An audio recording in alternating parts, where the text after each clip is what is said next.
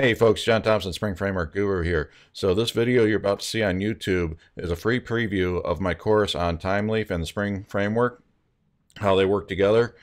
If you like what you see in this series, head over to my website at springframework.guru and you can learn more about the full course.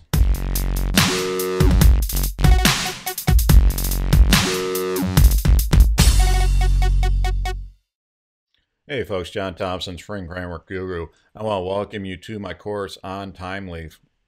So in this course, we are going to be looking at the Thymeleaf templating engine and how it plays with the Spring Framework. Now, Thymeleaf is what's known as a natural templating language. Thymeleaf was actually built for Java in general, not specifically Frame, but Java in general, to be a template engine within the Java programming language and to run within a Java context. So there are Spring extensions for it, which we are definitely going to get into, but I want you to understand that it's specifically for the Java programming language. Now, Thymeleaf itself, I mentioned it is a natural templating language, and unlike other Java technologies such as JSP, Thymeleaf will render correctly in a browser. The JSP is not going to render in a browser properly. It's going to look pretty ganked up. So you don't want to be doing this, and it does hinder your development, because when you're working with JSP, you need to have a container up and running to see your changes.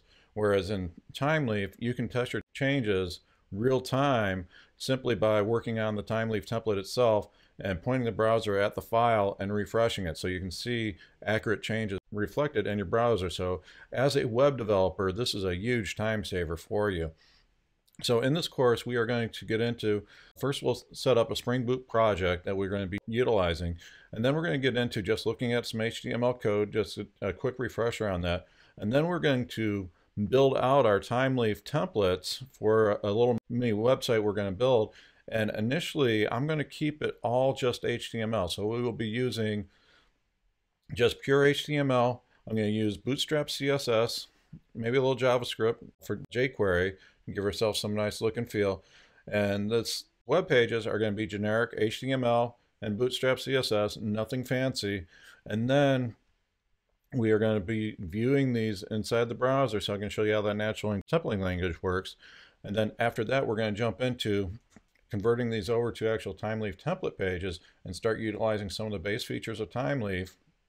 And as we progress, we will also start introducing the Spring specific features of Thymeleaf. And further down the road, towards the end of the class, we're going to look at the Thymeleaf Spring Security module, and we will use the Spring Security features to display or not display content on the web page, depending on whether or not the user has been logged in.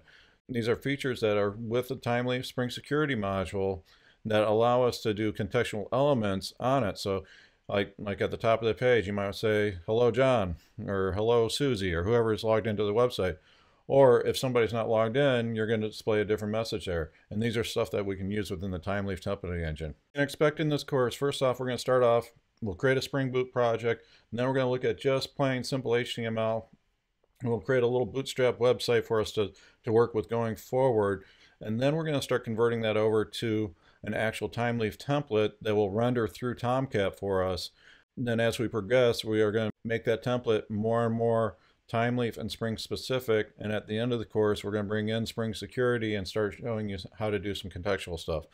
I'm excited about this course. I really like Thymeleaf. It's a really cool, fresh technology on the marketplace, and I think you're going to get a lot out of this course.